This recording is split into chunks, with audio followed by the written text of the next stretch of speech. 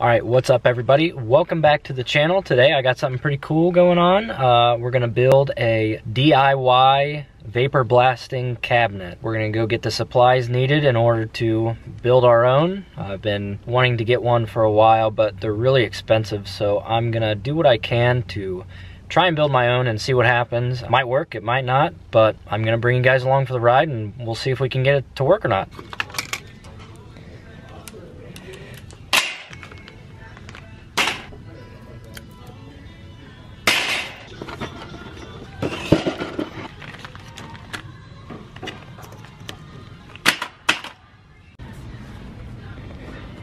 Alright, made it back from the store. Got everything I need to hopefully try and build this thing. I spent several hours trying to figure out what fittings and hoses and different things I was gonna get at Home Depot and Rural King and Harbor Freight and all those good places. Took a lot longer than I was planning on it, but finally made it back, and I'll show you how many pieces this cabinet comes in. It's gonna take forever to build, but it'll be quick for you guys.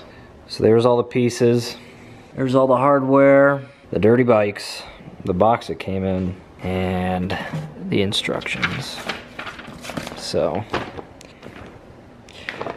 probably don't need those. I'm gonna get to putting this thing together, and I'll see you guys when we're done.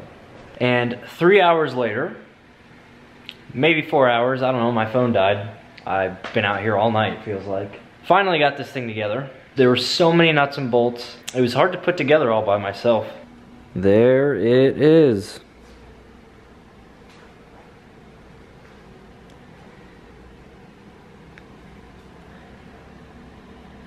The Harbor Freight sandblasting kit.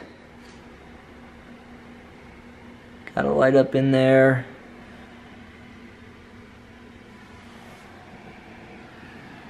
I had to duct tape this because there were a bunch of holes where media would just get stuck in if I didn't. We got the on-off switch for the light bar in there. The exhaust port. First part of the vapor blasting build complete. I just finished putting together this vapor blaster. I built it completely on my own with no real help from the internet. There's a few things on YouTube where you pay for some video series so you can watch them put theirs together or something like that. I didn't feel like paying for it, and I'm sure there's a lot of you out there that are in that same boat. So I kind of threw this thing together with just basic parts from Home Depot and Harbor Freight. I'm gonna go ahead and walk through what I did to build it, and I'll turn it on and try and get it to work for you. Another aspect of this build that I wanted to incorporate was not having to use a really big compressor that used like 220 volt. I wanted to be able to use just the regular outlets out here in the garage and not have to figure out all that new wiring and stuff. So I got the biggest compressor you could get, still running 120 volt, just right out here in the garage. We'll see if these work in combination or if they don't, and find out together. The compressor I got is a 29 gallon, 2 horsepower, central pneumatic air compressor from Harbor Freight, and it was like $370. There were a few 60 gallon compressors I was looking at for like $600 or $700, and I just didn't want to mess around with the electrical aspect of things, and I didn't really want to spend that much on an air compressor either. So this will be plenty for everything else I need other than vapor blasting. I'm hoping it'll be enough for vapor blasting, but we'll see. So here's my setup. I got my 29 gallon air compressor right here, and I got the blast cabinet from Harbor Freight that I threw together, and then I've got the pumping mechanism, media mixing chamber down below, and I got the air running out into that tube that connects to the air compressor. Here's a look inside, and I'm using the gun that the cabinet came with. If it doesn't work out, then I'll use a different gun, but I think it should work okay for what I need it for. It came with pretty crappy light right in that corner, and you could hardly see anything. I'll show you. That is with the light on inside the cabinet that it came with. So what I did was just bought this $20 LED light and threw it right on top, and now I've got plenty of light in there. Go ahead and open the hatch. You can see inside. There's the crappy light I was talking about, and then there's the good light right there.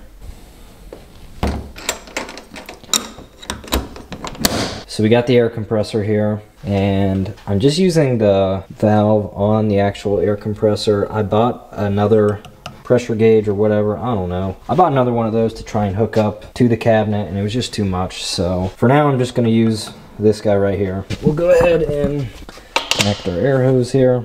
So within my air system, I've got the air coming out of the air compressor, going through a tube, and then there's a on and off valve and also a one-way valve. With the one-way valve that I'm talking about, this allows for air to go from the compressor to the cabinet, but it doesn't allow the media or the water to flow back into the compressor. So that's important because just preventing it going into your compressor and ruining it basically.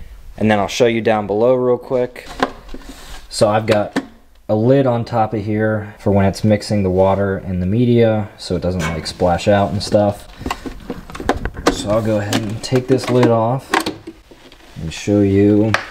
This is where it drains into the bucket. I don't know if you guys can see there. Basically, I tried getting a T-fitting, but they didn't have any T-fittings, so I had to do this 4-way fitting. That just blocks off the water, basically. So it can only go up into the cabinet and out this hose to circulate and agitate the media. We got 4 cups of glass bead media in here with about 2.5 gallons of water. This is the switch that turns it on, so I'll just show you what it looks like when it does turn on. See, it just agitates the media and mixes it up into the water, and then I'll turn it off. And then right in through here, it's hard to see because this plastic thing's blocking it, but basically there's a tube that goes up and through here, and then I'll show you up here. That tube comes from down there, down in the bucket, up, wraps right around through here, and then goes into the gun. So I got the slurry mixture going through this tube, and then the air going through this tube. All right, now that the hard part's over, putting everything together and hooking everything up, now let's put it to the test and see if it even works. Like I said, I didn't pay for any of those things on YouTube. I know there's a few people out there with programs or watch video series or whatever that you can pay for to step-by-step see how you build this, but I'm pretty good with building things, taking them apart, whatever, so I figured I'd just spend the money on the parts and try and figure it out, and if I couldn't figure it out, then I'd buy the video thing that they have or whatever, but I think this is gonna work, so let's see if it does. Let's put this lid back on here, keep anything from splashing. Let's go ahead and turn the system on, like that. And then you can see right there, it's coming out of the gun. So let's go ahead and hook up the air.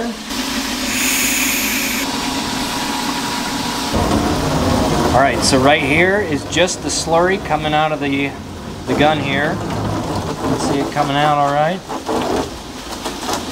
Got the glass beads coming out.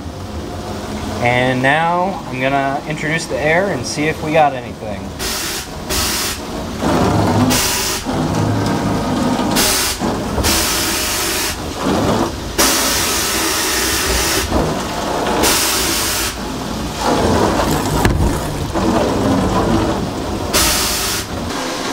Thumbs up.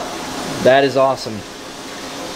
It works, so that's great. I'm super happy about that. The next thing is gonna be putting some parts in there and seeing how well it does finish-wise. That's all I got for today's video. Go ahead and like, comment, and subscribe. In the next video, I'm gonna test this thing out, throw some parts in there, and see what the finish looks like. But as you just saw, this thing does work, and it honestly works better than I was thinking. So I'm super happy that it functions. If you enjoyed this video, be sure to give it a thumbs up, subscribe to the channel, and comment down below what you want to see in future videos. See you guys in the next one.